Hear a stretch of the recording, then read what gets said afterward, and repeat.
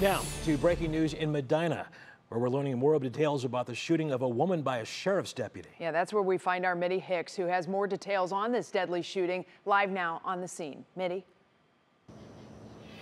Good evening, Russ and Betsy. Well, what I can tell you is that the Ohio BCI is currently on scene investigating the incident. We don't have a lot of details on the woman just yet.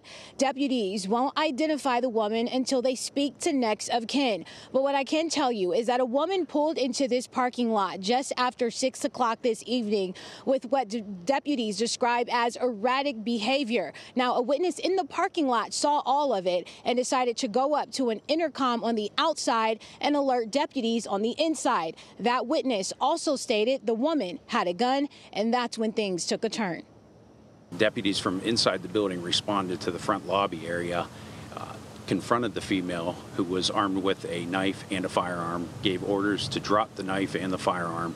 The female refused those orders from the deputies, and the one officer fired rounds at the female, striking her. Now, we're told no one else was injured, including that witness and the deputies on scene here. It's an active scene behind me, but of course, we'll keep you all at home updated as more details come in. Live in Medina, back to you, Russ. And Mitty, just to underscore, this happened in the parking lot of the sheriff's department, right? That's correct. It happened right just steps from where we're standing. So this is both the sheriff's office and the jail here, Russ. Okay. Mitty Hicks in Medina. Thank you.